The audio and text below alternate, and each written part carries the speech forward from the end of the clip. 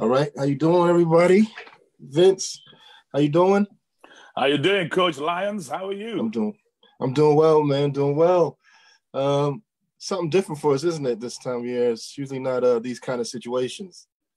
Well, I think we all know we're in a rather strange place right now, and everybody's climbing up the walls, trying to find a haircut. A lot of bowl cuts out there. Yes. Don't make a mistake. Yeah. But no, we thought it was good to get on this phone, on the chat and just, talk about basketball a little bit. Just talk about how we see things and, give our basketball fans a little bit of something to tune into, hopefully. Well, thank you for asking me on. I think it's a great idea. I think, there's a lot of people doing a lot of things to keep people busy, finding new ways to spread the love of the game, trying to stay in touch with everybody. It is very odd because you kind of don't really know what to do. You don't know whether to prepare. You don't know whether to do anything. I mean, I talked to a number of my players and trying to keep them in shape. But how do you do that? So it's a rather odd one. But obviously, it felt to me, I don't know how it felt to you, but it felt to me like March took like about 5 years to get by. And now April just felt like boom, where the end of April it's very odd, So I think it's just about, for us anyway, just talking to people, keeping everybody's spirits up and staying together. Yeah, definitely. I mean, I know in that month of March, I checked the news probably 3 times a day, hoping never read the news so much in my life to see what's going on. But yeah, you need to leave that stuff alone because that will depress you. I know. It's an overload. So much. Yeah. So what's it had effect on you? What you've been doing with this time in quarantine or self-isolation? Well, I mean, obviously the first couple of weeks, I guess it was quite, in a way, it was quite good to get a bit of a relax, take it easy and take things in. And then you find yourself waking up at 12 o'clock in the afternoon and thinking that's not quite right, going to bed at 3 a.m. So we slowly try to put a little bit of a rhythm together, so we try and do a bit of exercise, get on the bike if we can. Do some interior decorating and stuff like this, and looking for all those things you never had the time to do as a basketball person. I think keeping the routine was something that was important for us, which we did, with my family. That's what we did. And then obviously trying to schedule calls with people. I think the way the whole Zoom thing and, team meetings and all these little things have gone has really been a plus, and people have been able to stay in touch with each other. So for me, it's been that rhythm. But as far as the club is concerned and the team is concerned, it's not really a lot you can do other than just talk, Yeah. What about you guys? Similar stuff, but I mean, when it first happened, I came out the gates fine, came out the block a little too quick. I got a 5-year-old, and I was like, okay, 9 o'clock, we waking up, 9:30, we doing this, 10, we're doing, and then by 3-4 days, I was like, let's ease off that a little bit. I was sleeping a little bit. Maybe watch a little more TV for a little bit. You can play a little bit. Came out with the right intentions, but yeah, you're right. It's just trying to keep some form of routine. Waking up, doing some calisthenics and stuff like that, and as far as the players go, talking to them, reaching out, having conversations, seeing where their minds are. Because you develop those different relationships, don't you, with each player as your years go on, longer they've been with you. So it's good to keep that going. But I think everybody was all scrambled. You kind of let everybody just kind of have a moment, especially the American guys going home because their family's so worried about them. You want to give them a little time just to kind of decompress and be at home, really. I think that was that was kind of like a little scary. I mean, I don't know. For us down in London, we'd played a game. I think we played a game at Surrey the week before. So we hadn't played for a week, and then it was like, shall we, shan't we? And then all of a sudden, so-and-so's gone, so-and-so's gone. Yeah. As it happens, it's only Brandon Peele from our side that's actually gone home. The rest of the guys are still here. The other guys didn't want to go to the States. We got Ali Thieu from France. He didn't want to go to France, so he's still here. So we check in regularly, make sure they're all feeling good. But it was a bit strange, Yeah. No, it's but hopefully, we come out the other side of this, and the plus side is like the things you said. You do things you don't normally do. You pay attention to certain things, and people focus in better places in their life when we get out of the quarantine. Hopefully. Yeah, you hope so, because you do have time, like, I mean, and I mean that from a basketball perspective per se. I mean, obviously playing, coaching wise, and then, my role within the club and stuff, it kind of never stops. And there's so much pressure on, and then you don't get a chance to really think about other things and take a time to just chill. And those first couple of weeks, I think, were really, really quite helpful. I think it's getting a bit over serious now, because I'm now trying to go back and watch all the Marvel movies in the right order. Oh, yeah. There's a lot of stuff I got to catch up on. It's scary, really, when I'm trying to click through too many things to pick from. It's narrowing, though. It's narrowing. Every week we're in this, it's narrowing. I'm not. Yes. Well, that's it. Now, I tell you, I mean, what do you call it? I watched. What did we watch the other night? Ray. The movie, which came out in 2005. So I've been waiting 15 years to watch it. And I finally watched it. I'm like, why did I watch this movie when it came out? Yeah, that's a great movie, too. That's a great movie, Yeah. Oh, my goodness.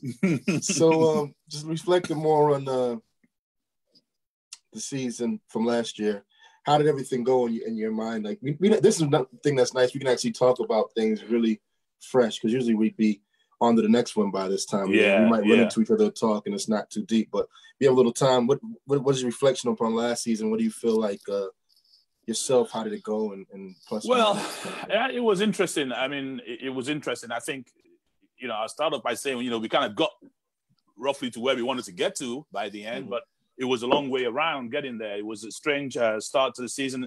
The off season last year was tough because we just won the league.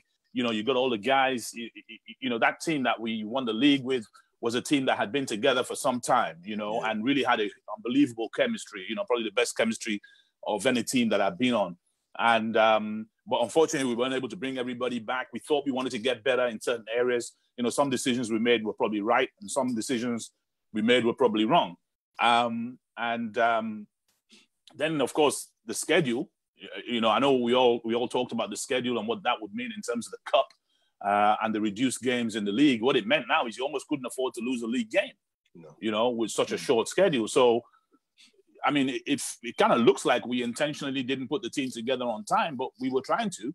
It wasn't that we were planning anything per se. We were trying to put the team together. So, kind of a little disappointed with the way we got together at the start of the season. And then we scrambled through to the All-Stars thing and got that. And I don't know how, but, that's just the way that went. So I wasn't happy with the way we were going. I felt there were glimpses there. And I thought the guys that we brought back were trying really hard to recreate what we had, whereas maybe we just had to put all that to one side and start off as a fresh team. But then, and then obviously Ovi joined us, which was just incredible for the club and incredible for the league. A really amazing guy, amazing player. But then again, that itself then put us slightly to the left because we had to now learn how to play with him and his situation. So it was tough, but I felt, to the credit of guys like Justin and Joe in particular, we got ourselves back on track. So, and I think we felt comfortable going down the stretch of these last 4 or 5 games. But yeah, it was a strange roller coaster type for us. Yeah. I found for us, we came out the blocks really fast in the cup. Oh yeah. We did really well in the cup, but that kind of masked some issues we had with, injuries. And so when we came to the regular season and different teams kind of probably geared up a little bit, especially in the North. They geared up because they played us so much. They had made changes and they saw where the holes were. And we were still coming off injuries with Boona, who never really quite got going until probably right before all this kind of kicked off. And we weren't deep already. So every kind of position we recruit is important to the whole puzzle. And we had a bit of a slump where we lost 2 or 3 in a row. And then we got our heads back into it and people started binding their roles. And so for me, it was kind of, I didn't know how it would go later in the season, but I felt confident in it. I felt like we got ourselves out of that bit of a slump, which sometimes, as a coach is the best thing, that you have that slump mid-season. Early. Yes. And if you stick with the same guys, a lot of times it pays dividends down the stretch because, you've lost together and it's easier when you start winning to know when it's not to go back. Correct. We had guys that had lost a little bit, recovered, and they were all binding the role and getting tougher. So that's kind of how I felt for the Sharks here. I mean, I thought two things about your team that I thought was great. I mean, I thought, first of all, I love the way that Nick Lewis was able to come back and integrate, into the league. I don't want to say kind of missing a beat, but I thought he was better than he was when he was here previously. He was a real asset, and some teams had a real problem dealing with him. Clearly, I mean, we had to pay special attention to him every time we saw him. So I thought that was a huge plus on that front. But I also thought, in as much as you were a shortened roster, I thought that the guys really knew how to win. I thought you were in a lot of games there, and you just came through and won it. I was watching that really closely, thinking, wow, you don't want to get down to the last couple of minutes because they know how to win. Yeah. And I think that's true. I think we had enough guys that returned and been around for years to as you know, buy into me and those late game situations, to just buy into whatever I was saying in those huddles or whatever we drew up with Tuck. And then Mackey's been there a couple of years. So that kind of helps other teams. Maybe they're still trying to get those down the stretch moments. And you guys have that. We played you tight, and you guys turned it on us a little bit, put the Jets on. Justin doing what he does and hitting big shots, and we schemed up well, and you guys still made play after play, and defensively you beat us up like you like to do. And, well, Justin's something else, but hey, I think I've been around a long time, and I've been on plenty of losing teams, I tell you. Mm-hmm. But it's learning about how to win, and once you've got that, that's something you have to really protect like gold. It's the key to everything, I think. Yeah, and one thing I really liked about this team this season was practice was easy, in the sense of I went in, whatever I put down, whatever we talked about, they did it. No complaining, and that makes the season, fun. And for a coach, that's the only thing you really ask for. Just do that. That's all I want. I know I'm not, you're going to be happy with certain things, but just come to practice and show up and want to be here and compete. And I think people from the outside think that's a given, but every team. Oh no, you're dragging 3-4 guys in. They don't want, and we practice in the morning a lot of times. We practice early morning, so I don't know when you practice. So we practice in the mornings. Yeah. It's a bit of a kick in the teeth for guys that don't like that. But this year we had a good group of guys, and I think that was, for me, one of the most enjoyable things, that the whole group was just easy and hard working at the same time. Well, I mean, it's about 182 to 200 practices, depending on what you're doing. And, the last thing you want for that to be a drudge. It's a long season when it is, right? You got those 1 or 2 guys that you need to show up to practice. They just never quite, you might get 75 of those 180 days. No, for sure. So let's look a little bit around the league and performances. Who was the teams that kind of shocked you? Who was the team, in a good or bad way, who gave you kind of a surprise this season of, you didn't know going in what to expect? Well, I thought it was an exciting season, and I thought going into it without seeing anybody, I thought that there was going to be a lot of surprises. I think we had an interesting bunch of situations. Just looking at coaches, I felt like PJ was going to settle down. You felt like Coach Lavinia in Glasgow was going to settle down. You felt the riders were going to come back with a response.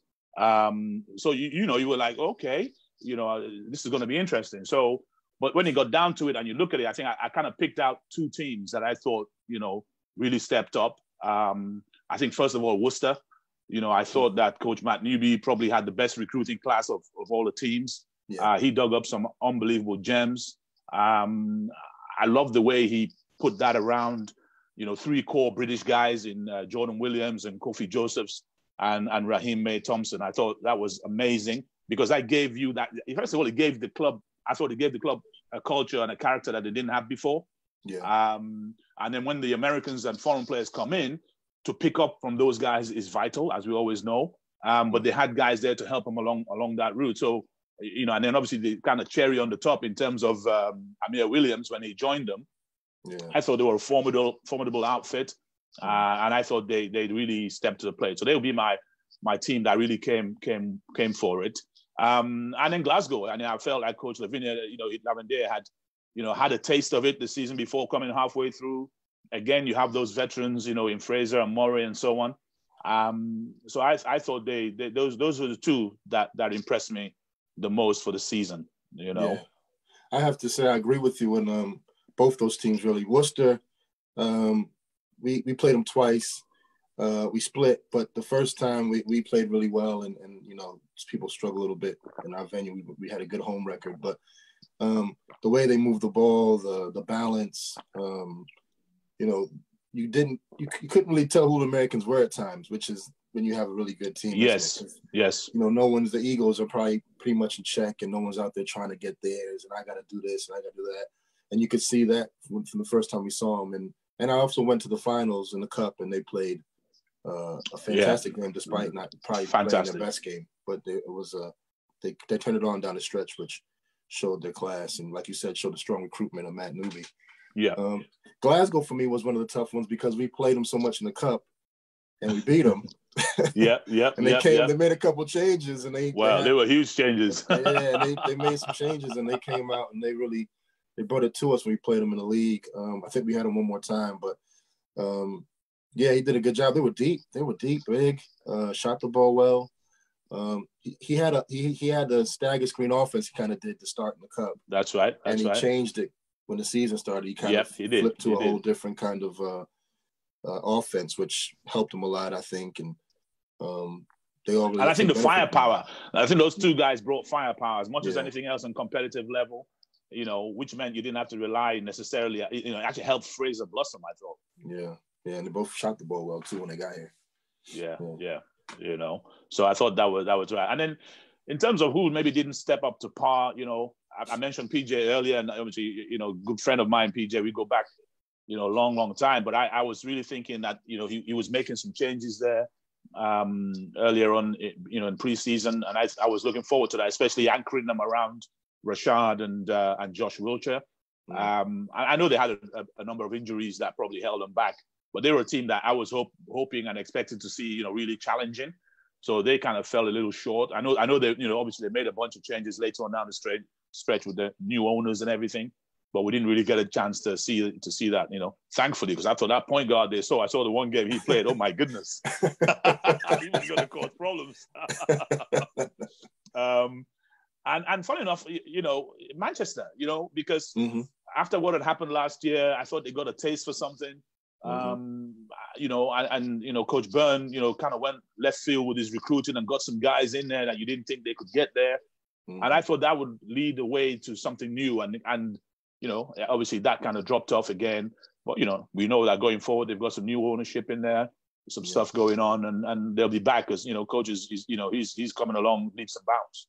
Yeah, I mean, I think, like you said, the year before, the recruitment, he headed out the park with a couple of those, the point guards, big Clayton. And this year, when he didn't probably get the same kind of level he wanted to or whatever, he still made adjustments and coached them well and pushed them to the edge. Very much so. Very much so. Credit to him, yeah. We played Newcastle a bit, and they won a trophy, but I felt like when we played them, they never quite got all the firepower, finding the right time at the same time. They were a very, very talented team. They knocked us out of the trophy, so not to say they weren't good. They were the top 3 or 4, but I feel like I didn't know where they were going to go. That was a team I was curious to see how they would finish the season out because Fletcher, Geddes, very, very tough to play for, as you know. It was a strange one. That was headed. Strange one. Sorry? Can you hear me? You've frozen a bit. I don't know if I'm still coming through. Sorry, I got you now. There you go. Yeah. Okay. No, coming back to that, you're right. But then I think it was, credit to the organization. It was always going to be tough. I mean, to lose Fab, and I think to lose Fab would have been bad enough, but to not know, is he, isn't he? I think there was a period there where it was kind of hanging. I think that was just huge. That's like having the heart ripped out of the situation, and that was always going to be tough for Paul Blake, the ownership, and for Ian, the coach. So, and then obviously now it's like, that kind of thing. They won a trophy, and they won a trophy, exactly. That and made it happen, And I mean, I'm trying to remember because again, like we didn't see the teams in the North for a long time. So I think Geddes came late. Am I right? I mean, he didn't start right. So Geddes came late. They made the adjustment. And that's what I mean. I was curious to watch them going down the stretch, like as if they with him in. I was like, they keep putting this thing together, and they're going to be very formidable because they won a trophy. They were a silverware championship team, but they never really actually put it together. It was just talent that kind of got them there. Yes, absolutely. So I think considering those kind of situations, I thought they would just come into the ball nicely and and all that. So it's going to be interesting to see going forward, because obviously they're going to have to now bed that reinvention, if you like, of themselves going forward. Yeah. So I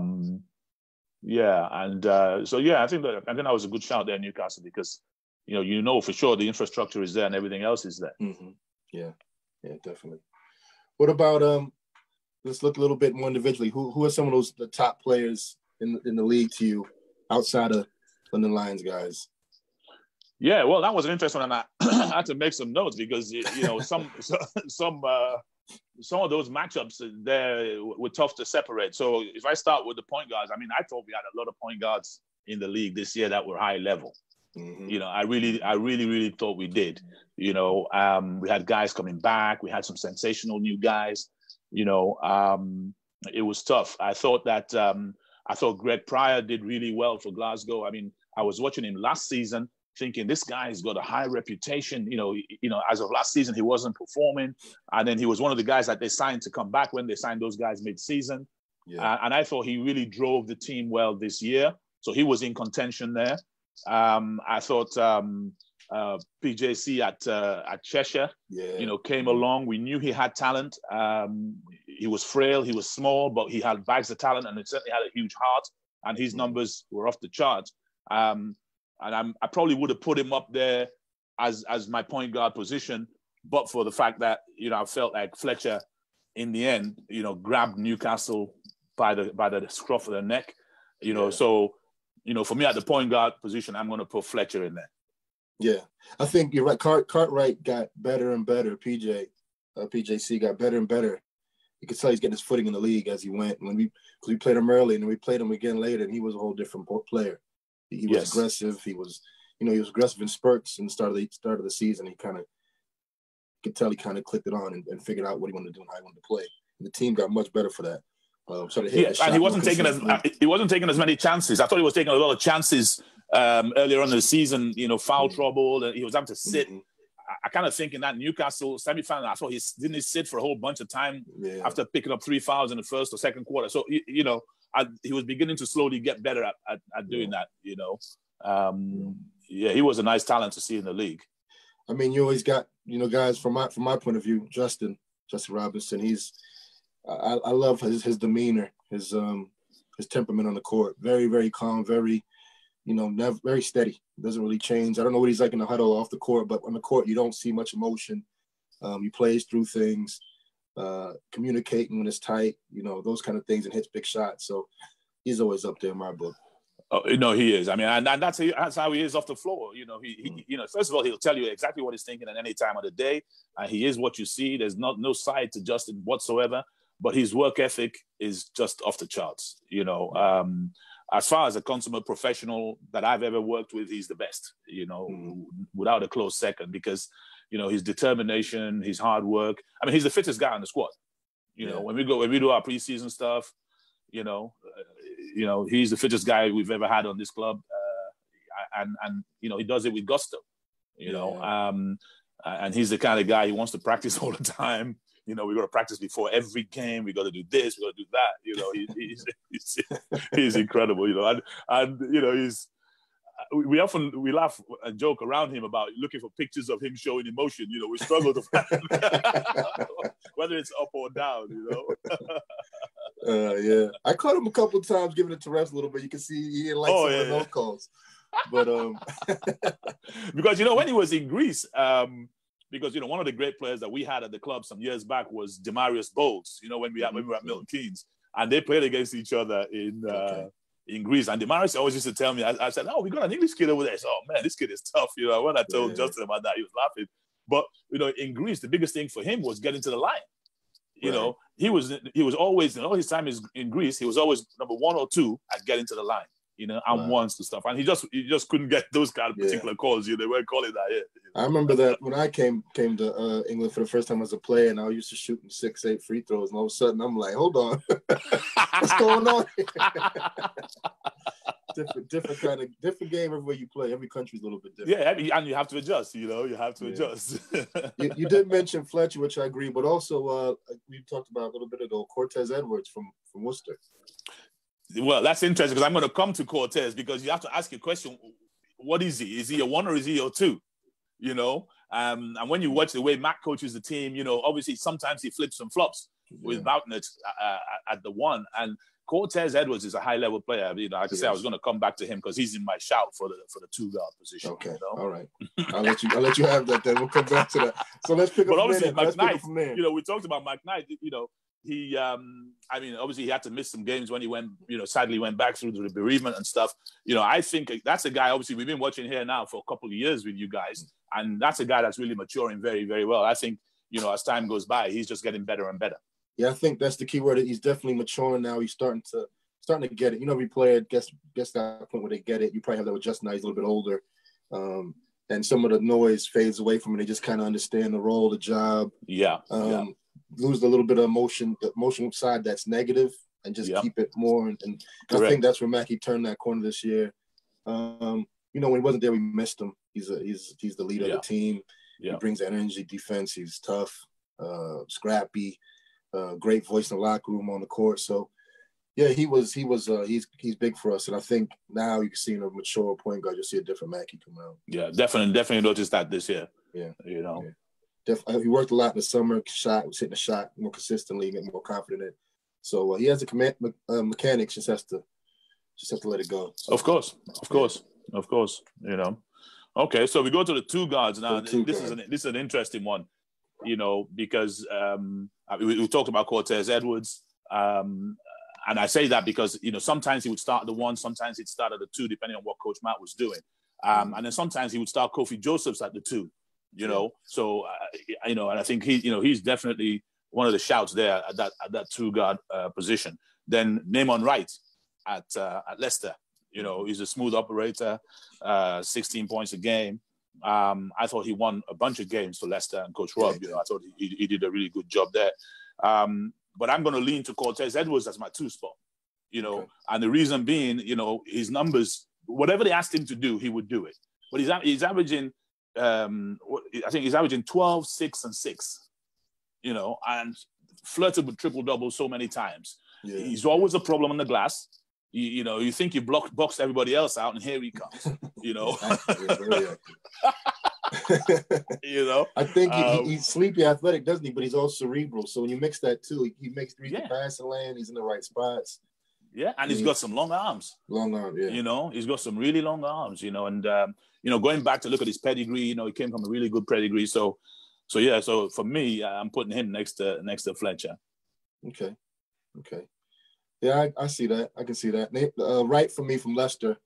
He was when I wasn't sure about. I didn't know much about him. I watched a little film when I saw him sign him, and when I saw him play live, he was much better than I expected him to be in his film. Yes.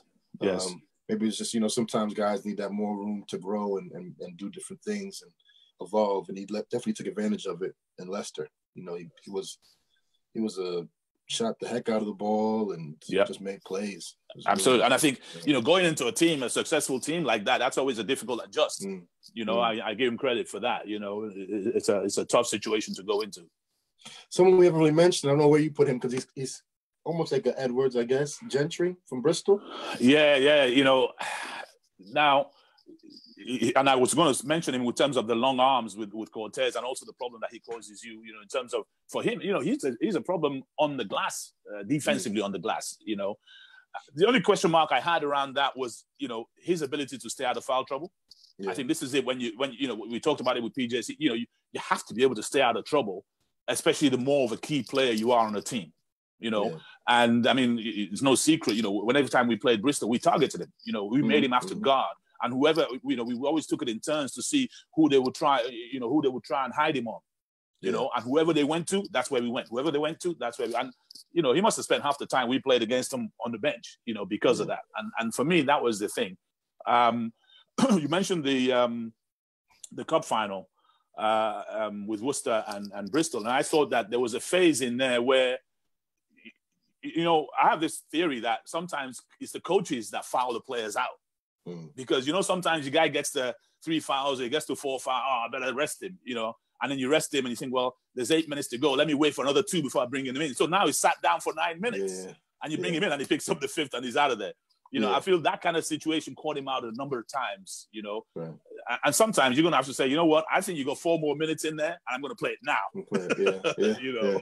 I mean, that's the thing is, it depends where you're on the game. If you control the game, if you feel you have nothing to lose, it's all those different accounts. It's never easy to making that call sometimes, but it's got to follow that gut, don't you? And you got to know the player. If he's a guy that can't handle or can handle. That's right.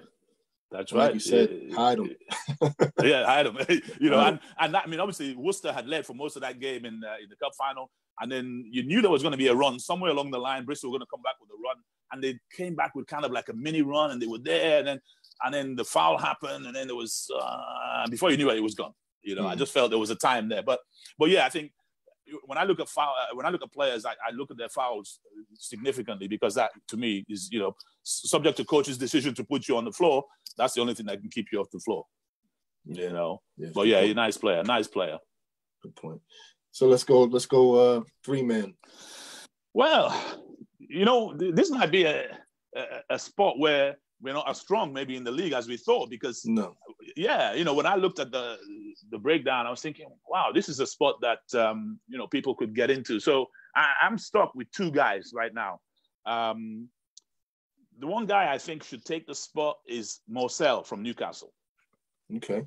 Now, if you ask me to talk about him without looking at his numbers, I'd say that he wasn't as consistent as he could have been, and he didn't settle down, and sometimes you're a little hot-headed here and there. But then, you know, you look at his numbers, and he's 15 and 4. The 4 is a little low. He should be a bit more, but he's shooting 52% from the floor, 40% from the 3. That's serious numbers, you know. And he's a transition player. He gets up and down the floor.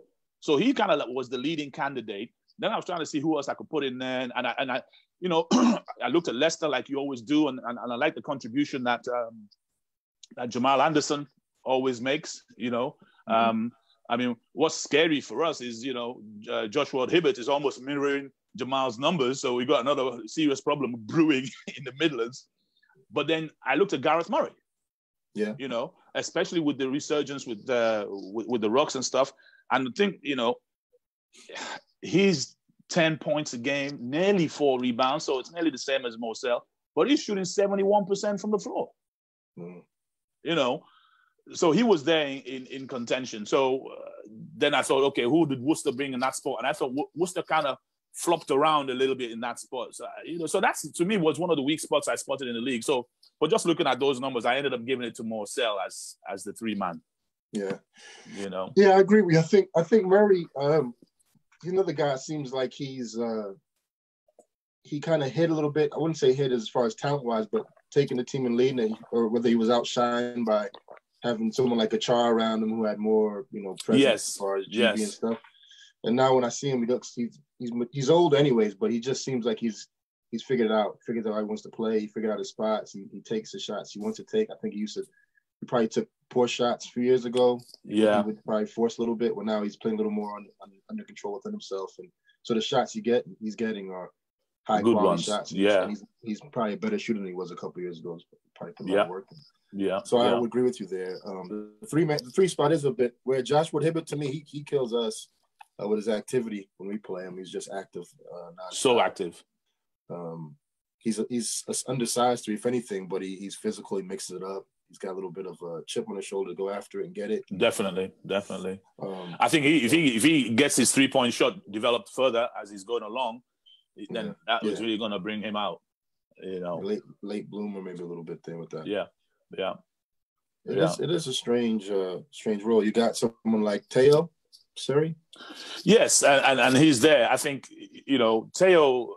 You know, I love Teo. I really love playing, you know, coaching him, you know, his effort and everything else and so on. You know, I think he's a real, you know, shining light for a lot of British guys that you can do that. You know, not everybody has to go to the States. You can just work hard and be successful. I think he kind of got caught.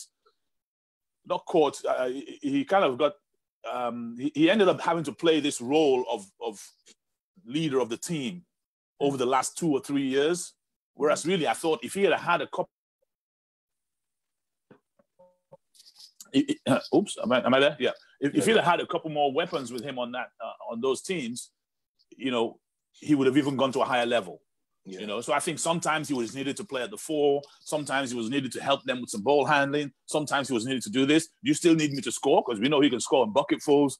Yeah. You know, so I think he got caught with, you know, because he's so good at so many different things, he's been asked to do different things. You know, I think if he'd have been just straight up in that position, he'd be a problem. Yeah, that's true. Good point. Good point. You know. Okay, so one of the probably a strong position for the league is that 4. What do you think? Yeah, now that's a really, really, really strong position. I thought, you know, looking around, and you know, I thought there's a lot of really, really good guys in there. But I mean, we talked about the new guys at Glasgow, Vincent. Yeah, you know, my goodness, he gave it to you inside and outside, however you wanted it. You know, and turned that around. So I thought he was a great acquisition. Yeah. So he was one of the leading lights for me in that position. But you know where I'm going to go? I'm going to go to Jamal Williams. I'm sorry, Jordan Williams. Okay. Sorry. You know, he's a young fella. You know, he's been around a long while, but he's a young guy. Yeah, and I'm not sure that anybody found a way to stop him this season. No. You know, the only person that stops him is himself. Because when he's in that block, he's a problem. You know, he's got the size, he's got the weight, he's got the patience, he's got the touch. He's very, very happy to pass. Yeah. You know, I think we saw him, was it last year's All-Stars that they won? Yeah. You know, where he was dropping dimes all over the place, dunking the ball. You know, all of those skills. So I felt like he was a guy that I never saw a team that found a way to stop him when he was in the mood to play. You know, so for me, he gets that 4 spot. I mean, it was impressive too, because we talked about that Worcester team with all the talent and the big guys, and they were still feeding him down the post and the games, letting him kind of carry him to win or loss, whatever was going to happen. Exactly. So yeah, that was surprising. I mean, I know his talent, like you said, I know he's talented, I know that, but the way they used him was probably did a lot for him to grow as a player. You know, be much better for having this season, because he did a lot to make the decisions down the stretch and played unselfish when he needed to. Yeah, and I think that's what I was kind of alluding to a little bit with the Taylor situation, in that when you've got those right guys around you, it allows you to come out into whoever you are, you know, to have the trust to pass the ball because you know it's going to be knocked down, or you know you're going to get it back if you're in a better position. And I think Coach, you know, got them in that position and obviously gave him that confidence to go ahead and do that. Yeah. You know, I agree. He was definitely someone that when we played him, we had to scout for. You were trying to, okay, how are we going to do this? How are we going to? Yeah, you know, I mean, you know, Jalen Hayes at Chester I thought was a great guy. You know, I thought he rebounded the ball well. He shot the ball. He was someone that could step out and shoot it. And, you know, but I just thought every now and again he did rough it up.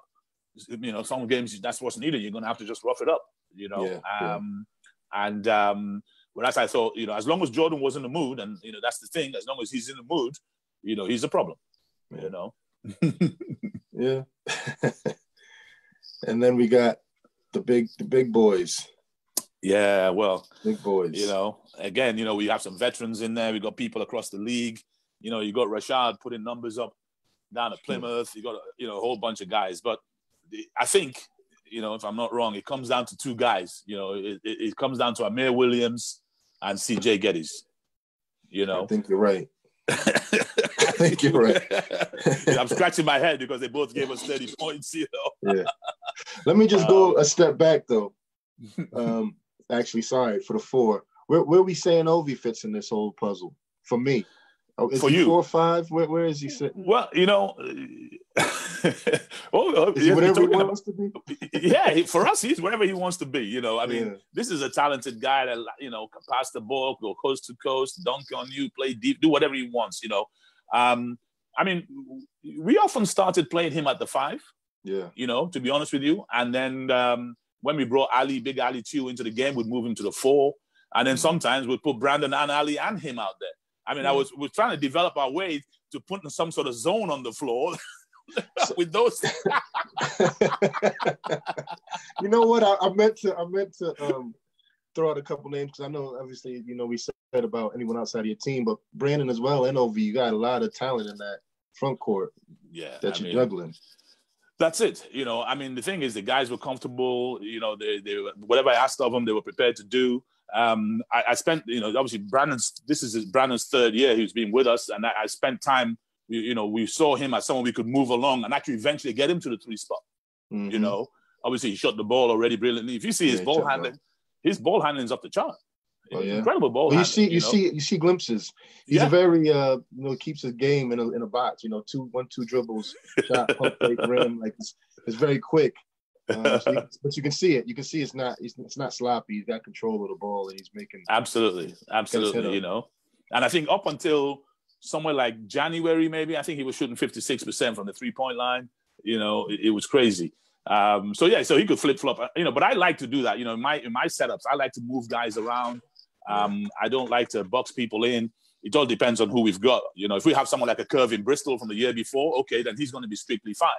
But, the minute we have some flexibility, like Corey Dixon or a Brandon, I like to move them out and see what we can do with them. I meant to make note of that because you definitely had Ovi and Brandon. That was a tough 1-2 punch in that front court for you. Very, very especially tough. When Brandon was hitting those shots and Ovi's on that low block, kicking it out, making plays out of the paint. It's tough. Yeah, and from a physical standpoint, Ovi is as tough as they get. When we're doing the team intros, everybody thinks we're all having a great time laughing. We're all trying to get out the way of Ovi so he doesn't knock us out as he's coming out.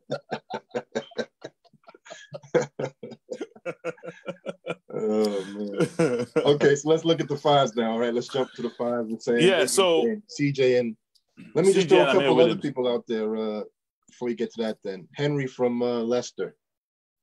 Yes. Now, there's a guy who does what it says on the tin. Mm-hmm. He does what he says on the tin, and he just runs block to block. I think he's the best this season that I've seen at kind of leaning the big man out and getting the ball over the top.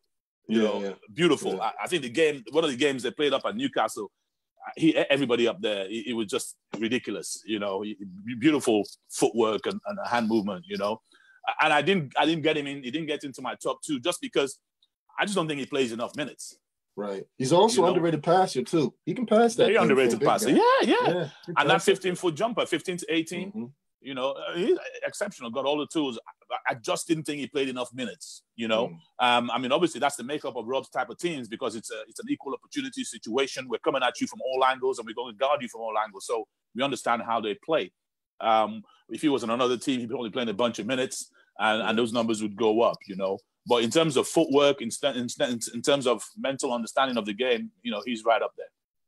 He's right up there. We also have to put in there Ali Frazier from Glasgow. Yeah, I think when he made those changes, his game really kind of from the previous year to this year, he was really, really going into a special player this season. Night and day. And you look at players, and you said earlier on about players maturing and stuff, and I think that's just the nail on the head as far as he's concerned. Because when you watch Ali Frazier play now, it's like watching a professional dancer dance. He knows what he's doing. He's over here. He's not tripping over his feet. He's not running into other people's spots. He's just boom, boom, boom, boom, boom, boom, boom. Obviously you have to give coach the credit for opening that space for him. But obviously Ali can shoot the ball. Beautiful, beautiful touch. Yeah, I love he finishes over all kind of contests. He consistent finisher. Yeah. No, there's no two ways. And that's why I was saying when you looked at all these spots, that's when you looked at that 3-man spot and you think, well, that's not at the level that we're at with some of the other spots on the team. Yeah, usually that's one of our stronger spots. So it is. Yeah, it is, which is interesting. We've noticed the league does just kind of when recruitment kind of just goes and ebbs and flows, doesn't it? You see. Yeah, heavy in one spot, heavy in this spot, and a couple years later, that spot will be. So it's just I guess we do it. I'm sure all the coaches do. It's like, CJ Geddes now. How do we combat that? So we all go off in this direction, or another point guard, or you're gonna get some, and we kind of follow each other around. So sometimes I just tell Mike Tuck, make sure you go have some milk this summer, do some push-ups. Well, geez, I don't know what you did. I don't know 3 or 4 or 5 games in a row. You had him doing all kinds of stuff. Oh yeah. I'm like, what the hell is this? I thought he was winding it down. We were going to a party at the end of the season. No, man, he's the youngest 37-year-old you'll meet. He's run for days, that guy. So wow, yeah, he's my wrestler. He's the one Oh, yes. Go wrestle that bear over there. Go wrestle that bear. Yeah. But, you know. So flashing back, we're saying Geddes and... Yeah. And I think the numbers really just, in this case, the numbers say it all because, you know, they both run the floor. Mm-hmm. You know, you could say that, you know, Williams has maybe a little bit more further away from the basket because in the game that we played against him, we dared him to shoot, you know, and he killed us in that 15 to 17-foot range, which I didn't know he had. He hadn't shown that up until that game. I thought, again, he was the kind of guy that was prepared to mix it up if that's what was required, which, again, you know, Geddes can do just the same. And, I mean, if you look at Williams' numbers, he's at 15 and 11 across the season. Bearing in mind, there were some games he played only a few minutes, but he's shooting 59% from the floor. Yeah. You know, and his block shots are a problem, you know. Yeah. But then when you look at Geddes' numbers, then you go, oh my goodness, he's 24 and 13, and he's shooting 68% from the floor. You know, now, you know, I don't know what you can do about that. There's really not a lot you can do about that. You know, that's a guy that's giving it to you all night long. I missed you a little bit. I kind of froze up. Oh, okay. No, I was just giving you Geddes. Did you get Amir's numbers? Yeah, I got Amir's. Okay. And Geddes, I said, was 24 and 13 and 68% from the floor. Mm. You know, 68%. He brought him to a whole nother level when he came in this season. He definitely took all that pressure off Rahman to do it by himself and feel like he needed to do it by himself. I don't know if he needed to, but I think down the stretch he felt like he had to make all the plays. And then Geddes came and gave him someone to just dump it into and go to work. Absolutely. And I think, first of all, you got to give Geddes credit for getting himself in shape. Oh, yeah. Look great. You know, let's not make any mistake, but that's not something that happens overnight. That's a dedicated individual. You know, Geddes today and Geddes 2 years ago is not the same item, you know. And I thought what he did really well, obviously, you know, I know how everybody plays slightly differently, but for us, we did try and put a lot of pressure on Fletcher, try and see what Geddes could come up with. And he read that very well, and he made sure he was around. We know, you know, Fletcher's as willing a passer as there is. And he found him, and he had a terrific game against us, you know, in what I thought was a very, very good game between the two teams. Yeah, it always is between you guys. You got a good little back and forth going. Mm-hmm. Nice rivalry going. Okay, so let's look a little bit inward now. So what about on your own team? You had to give yourself MVP for the Lions in the shortened season. How'd you see it? Right. Well, obviously, that's always a tough one to give an MVP, especially if the coach is deciding. That's always a problem. but no, I mean, I thought, you know, I think for me, there's the three guys in the running there for me for MVP. I thought that, you know, overall, I love the effort that the returning players gave us in trying to maintain our culture. You know, Andre Lockhart, for instance, had probably one of his better seasons this year in the way he shot the ball, took the mantle on and became really a vocal guy on the floor, which he's not generally. You know, but he took on some serious responsibility. I thought Joe, you know, has anchored us so well. People don't recognize what he does in practice, what he does with the guys, the way he communicates. His desire is always there, whether he's on the bench yelling and screaming for us or on the floor knocking down jumpers for us. You know, those two, for me, those two guys kept our culture going. Brandon, we've talked about his skill set and everything else. And when Brandon's shooting the ball well and moving and instinctive, he's as good as there is, you know. But I can't go any further than Justin. You know, it's very, very difficult to go anywhere else. You know, it was a huge job to persuade him to come back from abroad. I think I'd been trying for 2 or 3 seasons beforehand to finally get him home. And all I could do was just keep telling him what my dream was, what we were trying to do, how we were trying to build within the circumstances. And at some point he said, okay, I get you. And I want to go on that journey, you know, and we've had 3 years. And it's not funny that it's coincided with our best 3 years, you know, top 2 the whole way through. And just his desire, you know, like you say, he doesn't say much, but the desire is massive. And that quality practices. You know, quality practices. If you get quality practices, you can get good games. And as long as he's there with us, we're always having quality practices. So I have to give him the MVP for that.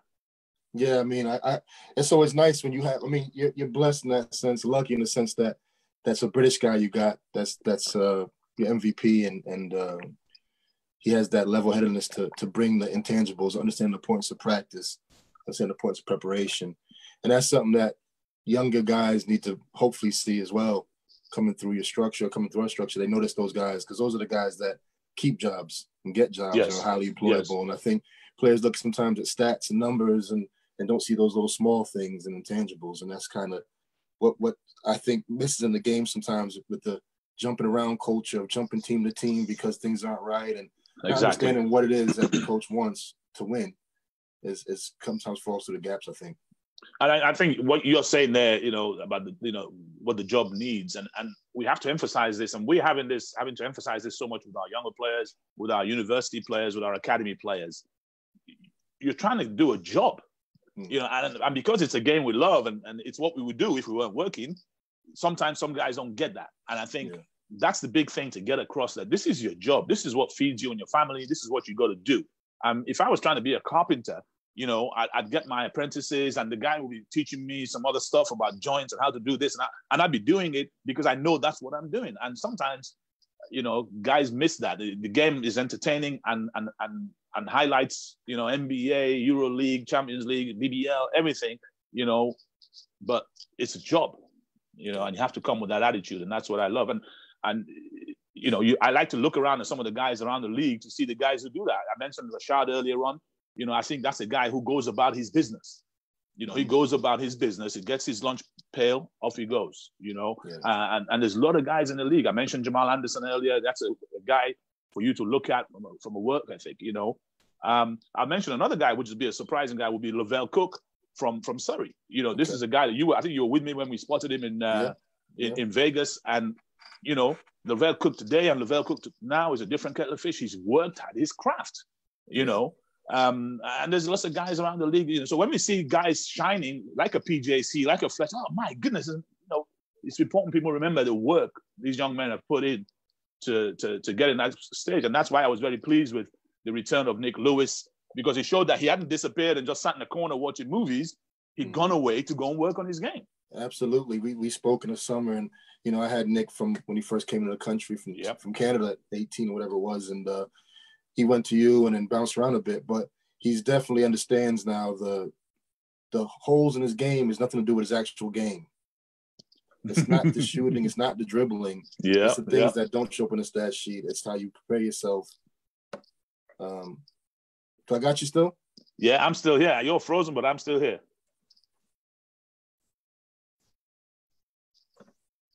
I hope you're not using Virgin Media, Mr. Branson's struggling. Oh, sorry. Yeah, you're back now. Oh, man. I got dial-up. It's got dial-up over here. You're showing your age there. Careful. What's dial-up? But, yeah, he's understanding now it's not the skills that's keeping you, holding you back. It's the other bits, showing up, being professional, working hard, accepting roles, maybe not be what you had envisioned for yourself for that game or that moment, but that's what's best for the team, and you have to humble yourself. And you do that, it's only going to bring more and more opportunities for you. So he had a little bit of knock, I think, and that's what basketball does to you. No one has a that's what it does. Goes smooth sailing. Everyone's been in the wrong situation, didn't fit them, and they had to go somewhere else. So, and it's maturity. It's beautiful when you're able to see a kid like that start getting it, though. Absolutely. No, it's important. It's important. Yeah. So who's your MVP then on this team? For this team, well, the guard core this year was really banded well together and grew with Mackey, Nick Lewis, and Connor Cashaw. Tuck always is the leader of the team, and he's always the one that kind of shows. He's that work ethic, shows up every day, wants to be there, goes to the gym after. And then Bennett Cook, who came in, and he had a bit of a tough time. He started out really strong. Teams kind of beat him up and kind of adjusted. And then he had to adjust again. You could see he started getting back to his 15 and 10 and 16 and 8. But, for this team, my MVP has to be Mackey McKnight. The way he leads, I think I like it. I like the way he comes in. A lot of similar things you say about Justin. He knows what it takes to win. He brings some intensity to practice. He's getting in whoever's he's playing against. He's playing harder than the games maybe at times just to get that intensity there, and he understands the moments and when he should, and he speaks up when he needs to. And then as he kept maturing and we got a little bit closer, it even got better and better. And I think that he's got still so much more to grow in his game. I think offensively his package isn't shown yet. I think he just needs to keep working on that and not being scared to let that thing fly sometimes, because I think he has more of offense package than he showed. But the other bit is he knows what it takes to win. Yeah, no, I liked him a lot. I'm not surprised you've chosen him. I'm not surprised you've chosen him as the MVP there, you know. Yeah, definitely. Yeah. Sorry about that. I don't know what's going on here. That's okay. But yeah, so that's the players out the way and kind of looking at the league and next year. But so you've been around longer than me as far as in basketball in the UK. You've had the successes, like you said, you've had losses, you know everything in and out in Europe and well as the UK. What do you see for the BBL to get to the next level?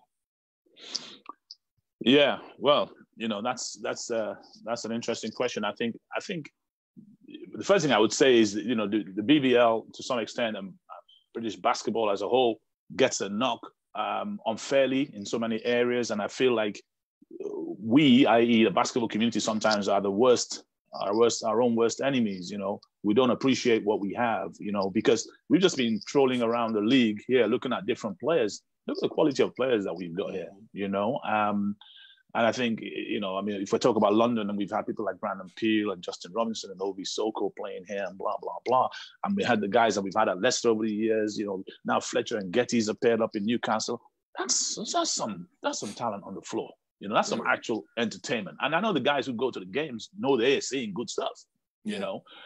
So I'd encourage the British basketball community to get behind itself and I think start to support, you know, and if you got some views or you got something that you think you'd like to see, express it to your club, tell them. They want to hear. Every club I know, I mean, you know, we have a weekly, as you know, we have a weekly owners call every week, and we talk about what can we do, what's better, and what's this and what's that. And if people have some suggestions, you know, tell them, you know, tell somebody something. But I think the biggest thing in trying to fight our way through that pecking order of what those other sports are is to build our stars, you know, to build our own players and build our own stars and talk about them. You know, here we've worked, you know, with someone like Joe, for instance. You know, he has a persona away from basketball. You know, he's known for what he does. He's fun. Everybody knows he's a Batman fan. Everybody knows he's a Star Wars fan. And, you know, this is a guy just like anybody else, but he's one of our people. And you know, we talk about him. And Justin's moving in that direction too with some of the stuff that he wants to do. And I think those are the kind of things. I mean, one of the highlights of me of the quarantine is not only, firstly, the biggest highlight for a quarantine is how great the Surrey Scorchers social media is. I think that's awesome. But the really great stuff is someone like Drew Lasker, you know, coming out there and letting people get to know Drew Lasker. You know, this is a guy who's committed to our game, been here for so long, you know, and he's out there. So, you know, I think this is the kind of stuff we should be promoting, you know, because, yeah, you know, I'm a Liverpool fan, so I'm mad about Mo Salah and I'm mad about, you know, Sadio Mane, but I'm just as equally mad about Drew Lasker and CJ Geddes. You know, I love to see them and see what they're doing and be excited by them. And I think we have to take pride in what we do. And, you know, I say that with two hats on, the basketball hat and the owner hat, because on the basketball hat, what I've just said, but from the owner hat, you know, yes, I've been around. I've been in some poor situations, you know, when I've been trying to grow the team from Hemel to Milton Keynes to London and blah, blah, blah, where I was just grateful if a potential sponsor would talk to me. He wouldn't give us anything. He wouldn't give us anything, but he would talk to us, you know? And that's how we've always been. Oh, please, can you put something in our begging bowl? Please, can you put something in our begging bowl? And then we slowly moved along through the support of Greenwich Leisure to the Copper Box. And then we're in London. And now we got some talent on the floor. So now I had to make a mental adjustment from keeping that begging bowl out there. So I'm going to meetings for significant deals. And I'm saying to myself, actually, you know what? Hold it there. I'm not begging you for anything. You know, we have a product that's very, very good. We got some exciting guys on the floor. We got an audience in the building.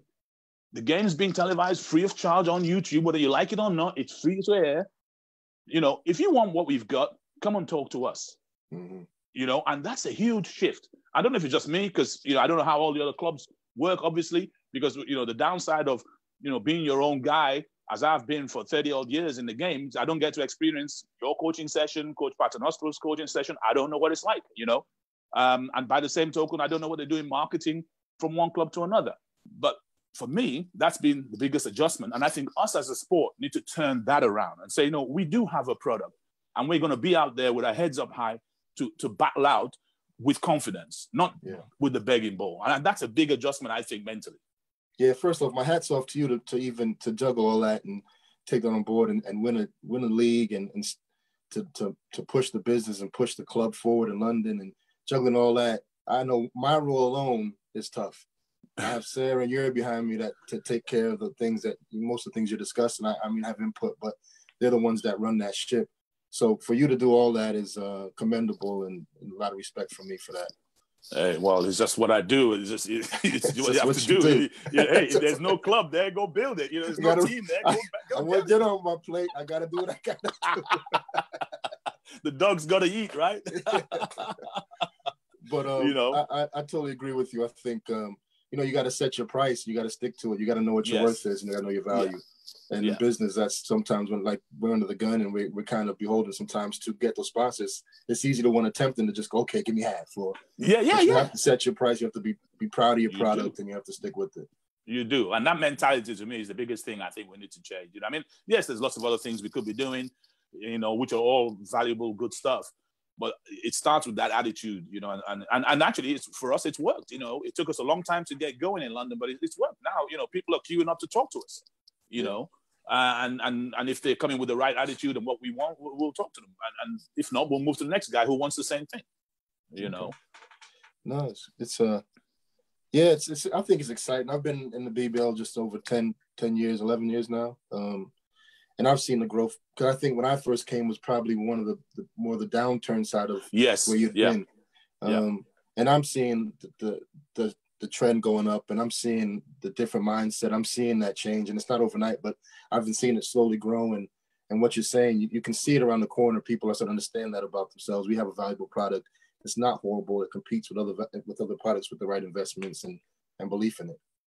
Yeah, because everybody's about this in Europe and that is in Europe. I have a philosophy, man. They're lying.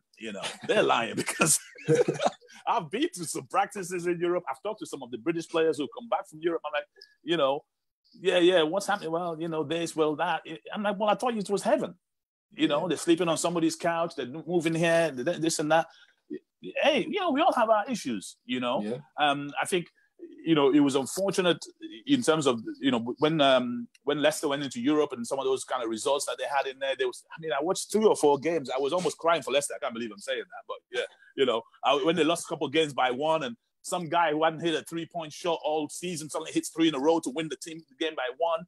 I felt sorry for Russell Levinson and for Paternoster. And I'm thinking, we can compete against these guys. We need to get out there and stop running ourselves down, man. Let's get out there and do something. And the thing is with Europe, people always, I was out there a bit before here, and they think the top, 16 teams in EuroLeague is Europe. They play in leagues with 15 other teams you never heard of, and you wouldn't go and wouldn't play there if you got the opportunity.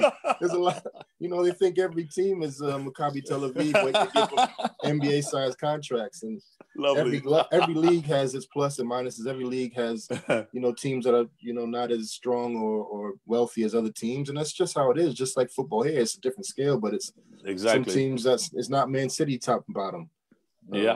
So that's the reality of it. Very good. Flipping a little more, before we get out of here, just some personal things. Have you been watching that documentary on Netflix with the Jordan, that Bulls team?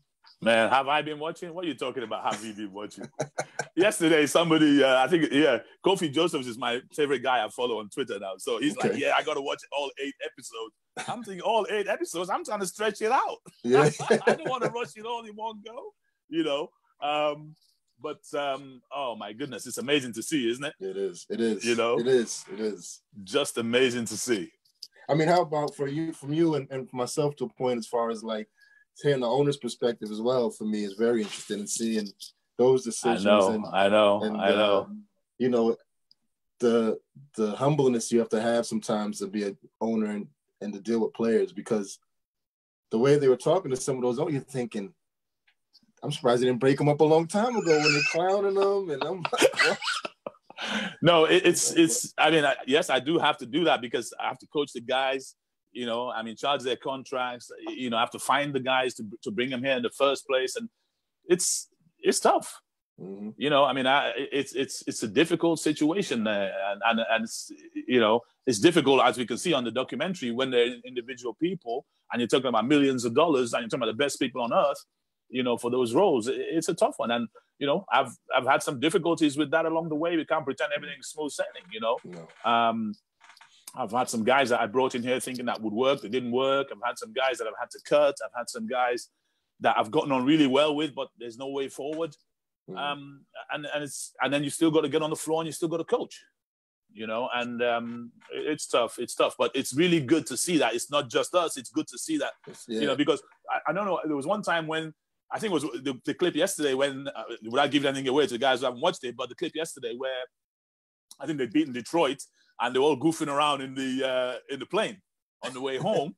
And then you have that. And then whereas later on when he's causing the issues with Pippen and everything else, and they're just insulting the guy. Yeah. You know? Wow. It's amazing to see, you know. And I was thinking about having Phil Jackson on the bench with Doug Collins for the 2 years leading up. Not only that, you ban Tex Winter to the side, and the two of them are making noise. Yeah, we'll do that. Yeah, we'll do that. That must have been something. Yeah. But so off that note, though, who was your basketball idols when you were younger? Who was someone that you look back on and say that's inspirational? Well, I mean, you know, my number one and all inspiration is Jimmy Rogers. First of all, you know, rest his soul, because Jimmy brought me into the game.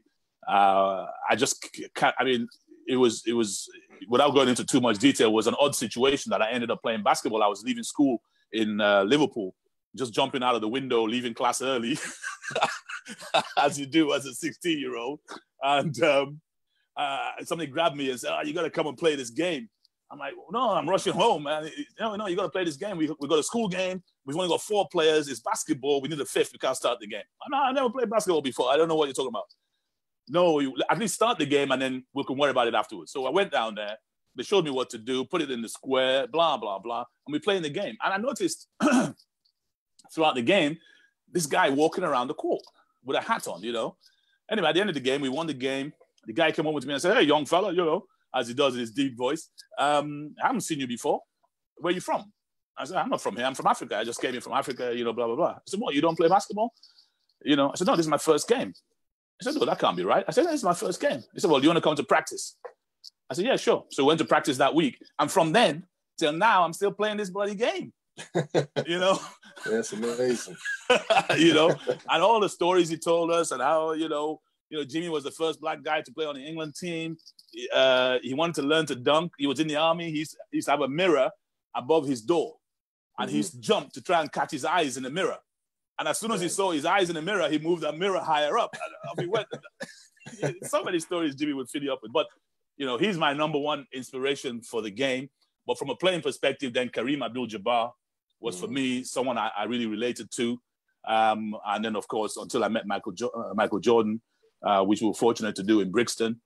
What he achieved is amazing. So for me, those are my 3. What about you? Yeah, it's tough. I go back to when I was first playing. I'm from Brooklyn originally, and I got 3 older brothers. But it was that time I couldn't go outside, go to the park, so I had to cut the laundry basket out the bottom, shooting socks. Shooting socks while my brother's at school. I'm like 3, 4, watching the Knicks on the black and white, you know.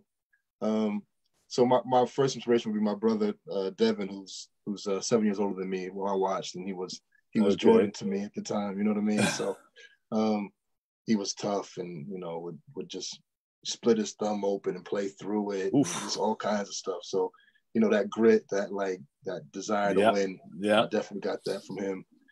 My high school coach who told me I could play college. I didn't think I could play college. I didn't do AAU. I was just kind of like, I'm good at it. I can go to my park. I'm the best player at my park and all that stuff. And he was like, you know, you could play college. I'm like, man, college is for that's back when it was like college was Duke. Yeah, the thing. It was like, man, I can't play that. Those like superstars.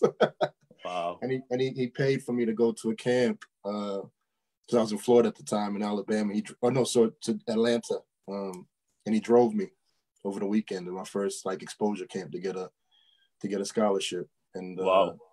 I got a letter from University of Mobile. I'm like, Ma, we made it. You don't got to work no more. In college. I'm going to college. Wow. And then professionally, I always liked like Isaiah Thomas was probably my first, because I was the youngest of four. So I always felt like I was a point guard. I was the little guy. The small one, Yeah, so I like Jordan, but my brother was Jordan.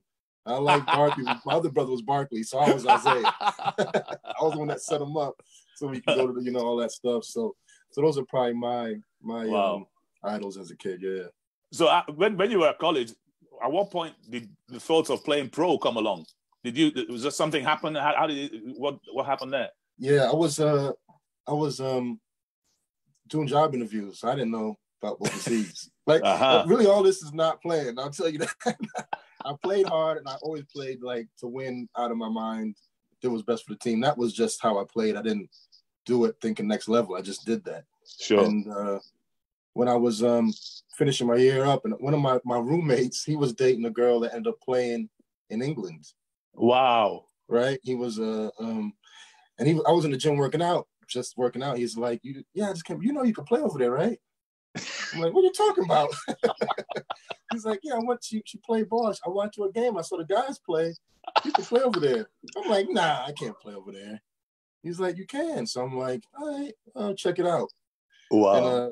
And I got a letter or something from in the mail, because I was all conference, whatever, from you might know the name. He was from England, actually. Silas Chang. Oh, yes. He did a camp in Atlantic City. Yes, that's right. Yep. So that's going back. Yes. Yeah. So I just hopped in the car. I got my brother to come up. We went in the car and I played, and then got some offers, and I was like, oh, sure, I could. Damn. Yeah. Like, you don't got to tell me twice. No, that's it. That's what I said. Like, let me see. I'll try it. Check it out. But I'll be lying if I knew about it. I didn't know. No, and that's interesting, because I feel like you're kind of like a halfway between the guys who are here today, where everything's on your phone. Mm-hmm. And then if you go back to guys like, we've just been doing some stuff on the whole old Lions stuff with the Royals, with like Joe Pace and Darryl Thomas, who won an NCAA championship with Bobby Knight. They would have finished college, and it's like, well, let's twiddle our thumbs, because there's no connection to anywhere. Yeah.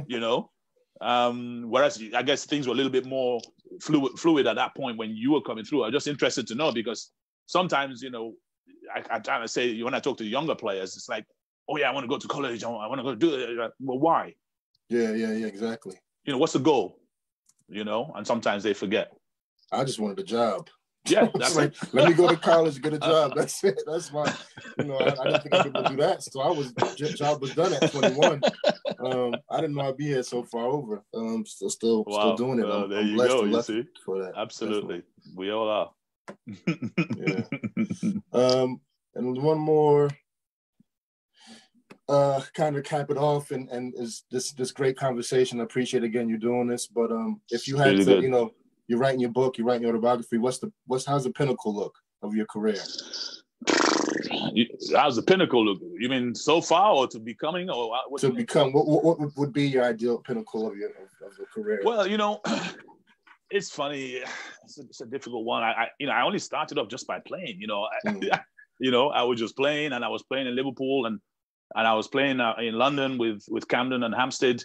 Then I was playing with Brixton, and I was playing with Tower Hamlets. Then we set up our first club, the London Docklands, playing at the Docklands Arena in the BBL. And then we ended up having to sell that club to the London Towers people. And I didn't want to sell, because I was getting excited. Back then, talking about internet and no internet, we used to watch college games and NBA games rather on Pontel. So we used to have some guy in Germany send us videotapes in the mail. That's how we used to watch games, And then it was around the time that Akeem Olajuwon went to college. Okay. Akeem Olajuwon was a kid when we used to go around in Nigeria. He was just a kid, and we never let him get onto the court, because he was just a young kid. So when he got to Houston, we were excited to follow him, and that's how we got into college. And it happened to be that time where you're playing with Ralph Sampson and Patrick Ewing, and college basketball was unbelievable, And so hold on, that's crazy. You knew Elijah from Nigeria. Yeah, as a kid, yeah, absolutely. Crazy. As a kid, used to sit down, because obviously once we started playing, and I used to go back and forth to see my family, we'd be playing out in the park in Nigeria, and he'd be there getting water for us, Like, yeah, can I play, Uncle? Can I play? No, get us some water. We can't play, you're too small, And look at him now, or there, But, so the college thing really got me, and so I used to end up, because of these tapes, we used to end up watching the Big East all the time. St. John's, That was the power conference back in the day. Yeah, the Mulberry Bush with Billy Singleton played on that team before he came here and all this stuff. So I had this vision that, you know what, if I had a club that was half pro and half college, where the community bought into everything you were doing, and you could really create this, really interspersed situation. And that's what I had in my mind. So I didn't want to sell the club to Towers, so I went on and took on Hemel, and I thought, well, okay, let's try and do that there, and it couldn't work there. Then we got to Milton Keynes, and actually we were starting to build that in Milton Keynes. It was amazing. We had a huge junior program.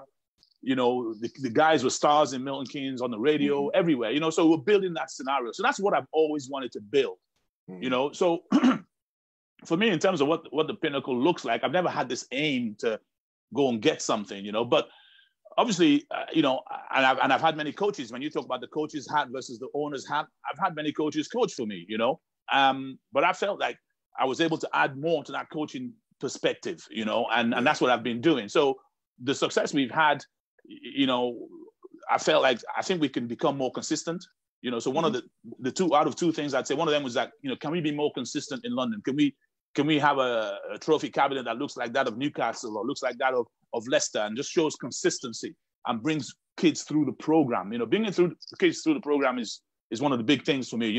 I'm very proud of people like Jordan Spencer, Chris Tywa, and people like this that we brought from 8 years old right through the program, Connor Washington, all these guys.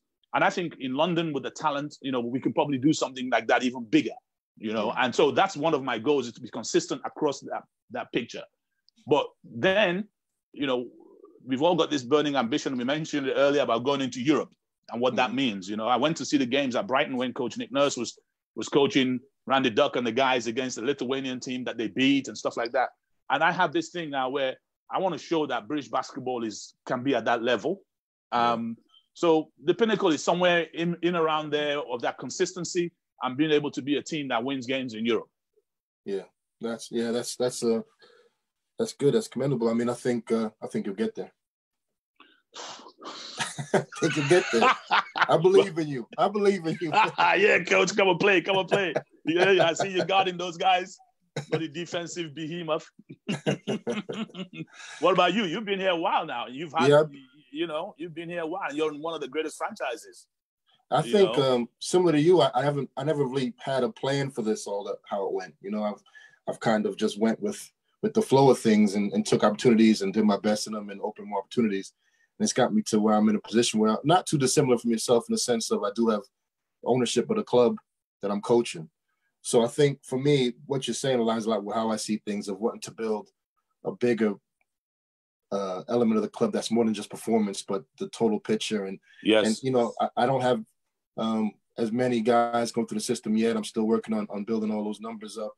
But someone like Nick Lewis, who's went away and come back, I feel like he's come through the Sharks system as far as coming in at 18. And we've got different guys that are in our structure now that are highly talented, I hope can continue to grow and come through. But for me, I think the pinnacle, I don't see it any differently than you in the sense of to go to Europe, but I'd love it to be in our own arena.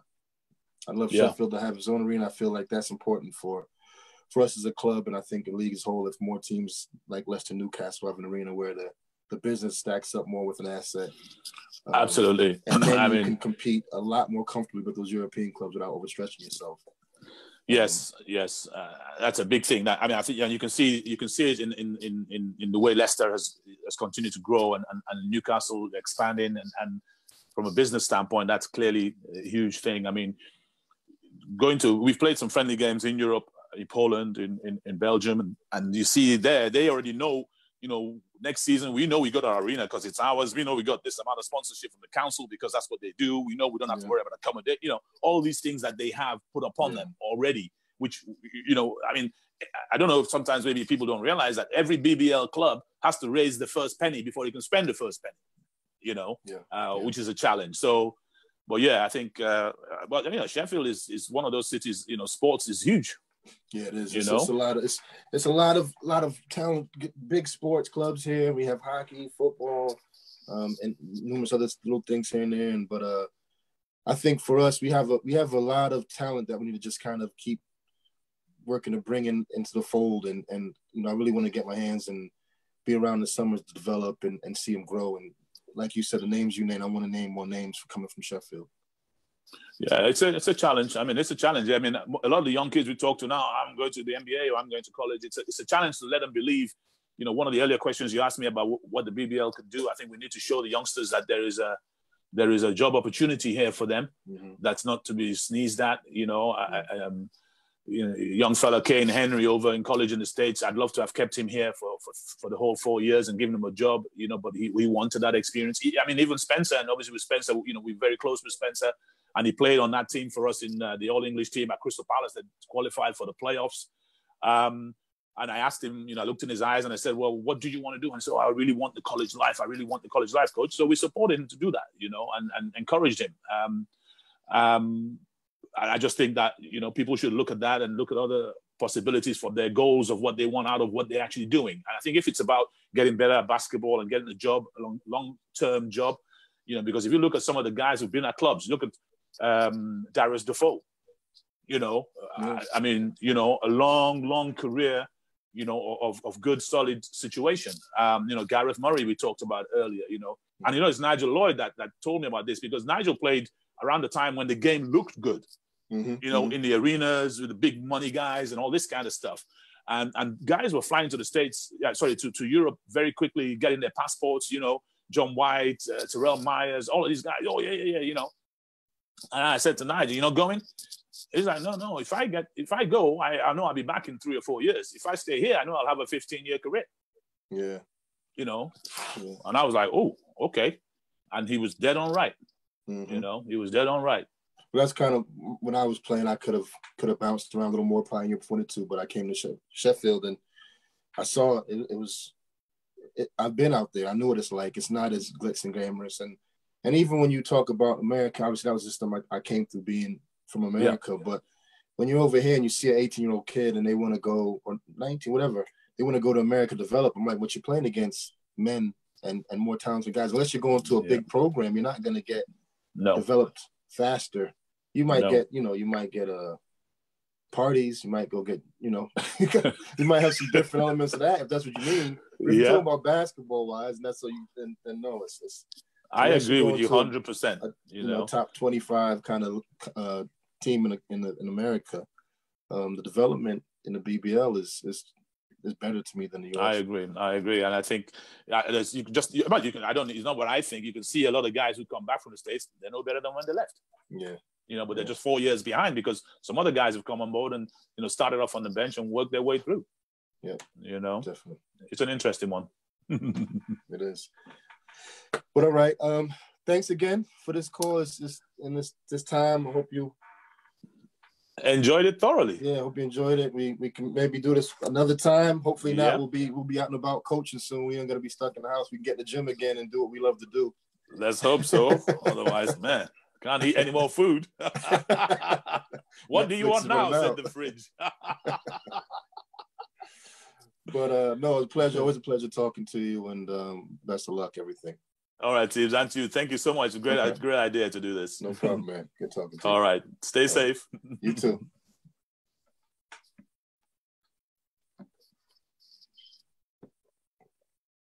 All right, Tibbs, and to you, thank you so much. Great idea to do this. No problem, man. Good talking to you. All right, stay safe. You too.